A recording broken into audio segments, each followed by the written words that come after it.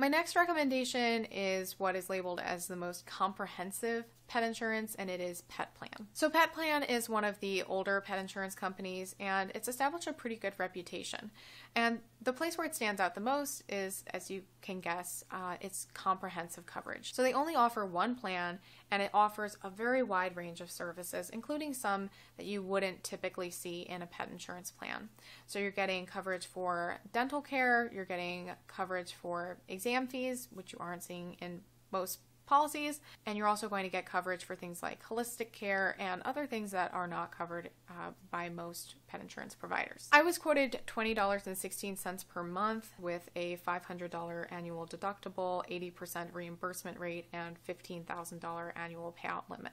Interestingly, this is about as low as it goes for Petplan. You aren't going to see anything cheaper than $20.16 per month. So it's certainly not the cheapest insurance, but considering that it's that comprehensive coverage, it seems like it could be a pretty good option.